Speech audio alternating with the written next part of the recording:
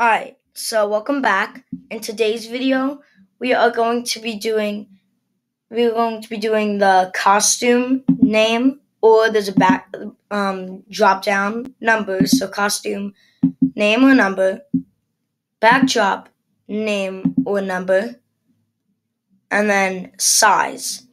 These are all in the looks section, and if you scroll all the way down, they're there. These are types of variables. Now, there's a difference between these variables, like, we'll just do that. High, like these variables, like this high variable I just made, and like these variables. There's also, these high variables you customize. You do whatever you want with them. These variables, they're like preset. Scratch already coded and made they made a code inside these types of variables, and it's just your job to use them.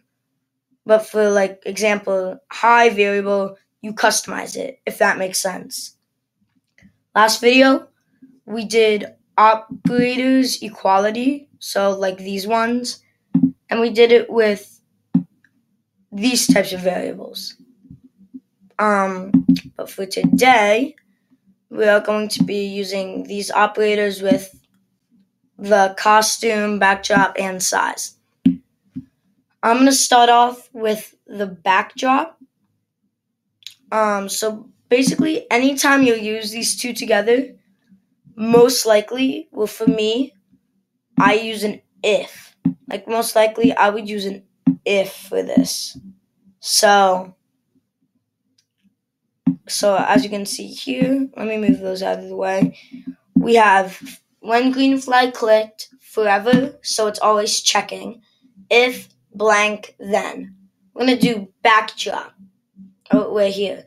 If I'm going to use the equals, so if the backdrop is something specific. Now, if you click on number or name, depending on what it shows, there's a drop down, name and number. Number means, and this applies for the costume one as well, name and number. For a costume or a backdrop, I'm going to show the backdrop because we're using it, but it's the same exact thing for the costume if you go and check. At the very top left of the backdrop or costume you're looking at, it has a number. That's a number. So if you have a really long name and you don't want to type all that, I'll show you what I mean by that later. You can just put the number in. Like this is 1. And then I had this backdrop from, I forget which video. It was either last video or 2 videos ago. So I already have this in. We have 1, and then this one is 2.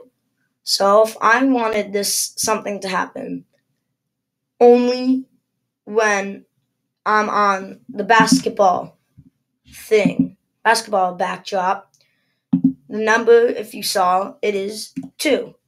So if the backdrop number is 2.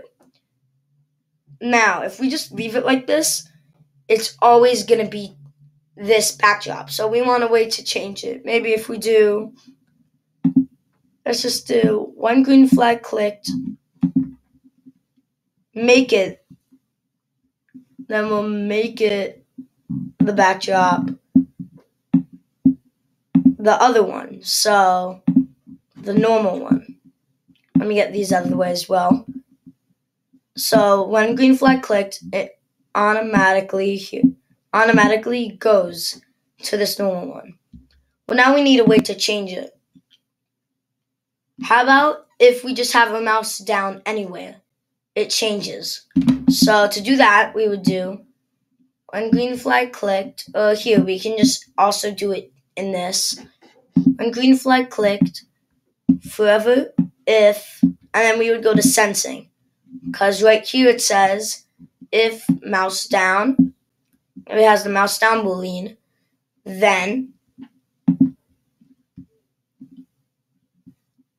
maybe we want it to switch every time. So then, next backdrop. Now it keeps switching. Now, this if is false. Now it's true. So what do we want to happen if it's true? Let's do the same old say hello.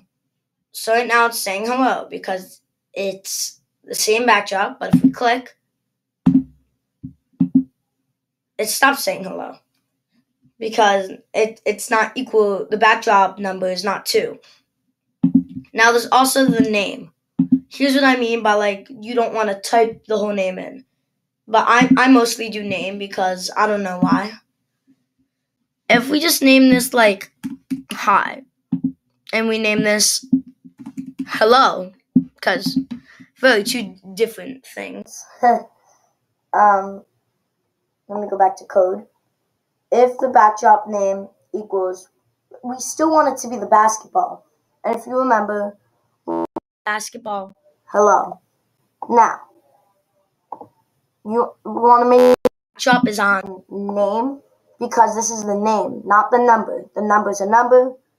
Well, I guess the name could be a number, but the number assigned already to that backdrop, that's when you would use number. But if you want a custom name or something, you would use name. So, hello. And then if it's hello, say hello. Coincidentally. So,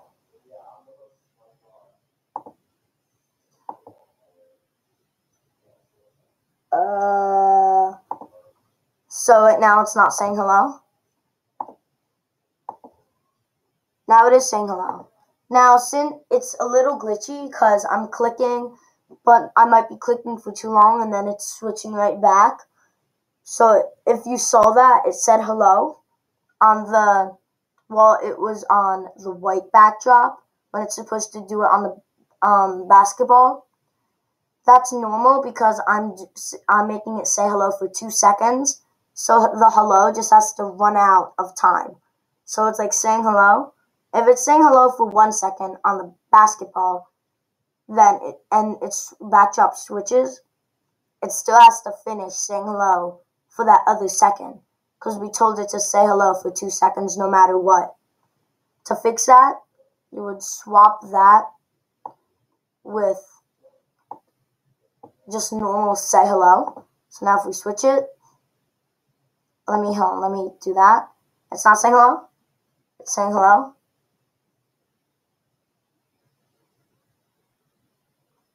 I think it just goes forever. I don't know, but like, I normally use this. But I know for this one, it just has to run out. Yeah, like, it just has to run out, look. So I normally use this, but you can always, like, change the time. So that's why I like that. Now, we get that out. Oh, here, actually. Let's keep it. Now, let's do the costume. The costume is literally the same exact thing, just with costumes. If you don't know what costumes are, you go click on a sprite, go to costumes. Some sprites have automatically made costumes. So like this one came with 2 costumes. This one is him walking. This one is him running, I guess. So as you can see, same thing like the backdrop. At the top left, it has a number. So it's literally the same thing. If costume number would do is 2, say hello for 1 second. Now instead of switching the backdrop, since we're doing costumes now, we want to switch the costume. So if the second costume triggers, let's start it off on the first costume. And then if mouse down, go to the next. So click. It says hello, but then it runs out. Like I said, it's glitchy because I might be clicking for too long or something. So, but then it like runs out. Now it's saying forever because it's that. But once we click, it runs out. It's the same exact thing as the backdrop, like I said. Costume name. I'm going to keep it as costume 1, costume 2.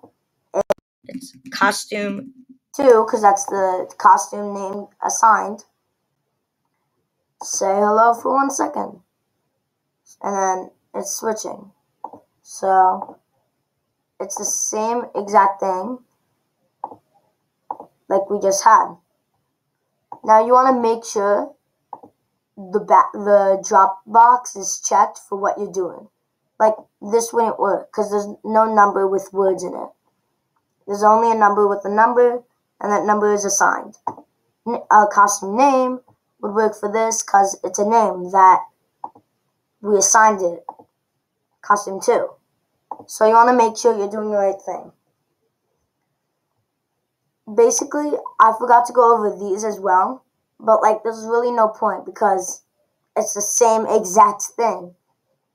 If costume name, now name wouldn't work with these because equals, it's like checking, okay, this is the same as this. Got it. You can't tell if word is less than or greater than, because you know what I mean, because it has letters. So hold up, I think there's actually a way to actually tell. Yeah, there is if you do length of, but I'll cover that later. But pretty much default like this, there's not. So you would normally use those only for equals. If you do number though, costume number, backdrop number, those would work for these because they are numbers and they can be told less than, greater than, and equals to. So it's the same exact thing, just if they're less than and greater than, except for equals to. Size is actually not completely, but it is very much different. I'm going to get rid of this. If you don't know, size can be set. If you look at the bottom right of the screen, there's this big chunk with, you can change the sprite name here. You can change the X, the Y, show, or you can hide it. You can change the direction, and you can change the size. So, for the size, you can change it here. Or if you go into looks, you can change it with these two blocks. Change size by, making it increase or decrease if you add a negative, or set size to, so it's automatically setting. These two blocks are kind of like, let me show you. Let me make a variable real quick so I can show you. These two are kind of like these two. Set skips directly over. Change adds or decreases depending on the number you put. Negative makes it decrease. Positive numbers make it increase. So let me delete the variable now. So if size equals, we'll do 110. If size equals 110, say hello. Now we want size to change, so let's do this. On green flag clicked, set size to 100%. Let's do the same thing we did with the backdrop and costume. Forever, so it always checks. If mouse down, change size by 10. Now in this situation, we want it to come like, I guess, never mind, but like, it can, if it goes over, then it will stop because it's equals. So look, hello? Now it doesn't because I clicked it for too long and now it's 130. Now if I keep clicking, it doesn't work. And he gets big. I guess that's the max. But if I click the green flag, he shrinks because that's what I set him. I set him to go back to 100%. Click. I clicked too much.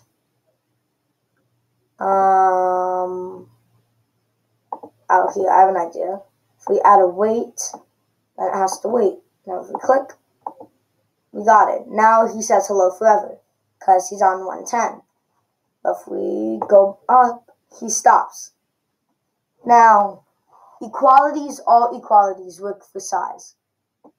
So if size is greater than 110, let me stop it so it doesn't run. If size is greater than 110, then do that. So now it's not going to do that because it's equal to 110. But if we click it one more, now it says it. And it says it forever and ever. It takes a slow time to grow because if you remember, I added the weight. Now it says it forever as long as it's over 110. It's the same thing for this. If size is less than, we'll do less than 110.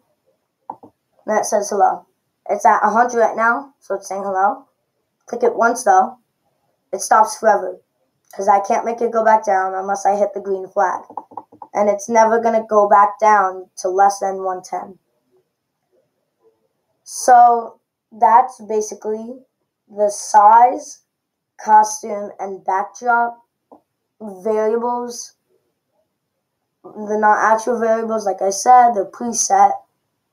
And that's that with equalities. If you have any other questions or any other ideas or tutorials you want me to do, put it in the comments. Hopefully, most likely the comments will work. Sometimes they don't, but hopefully they will this time. And I hope that was useful. Bye.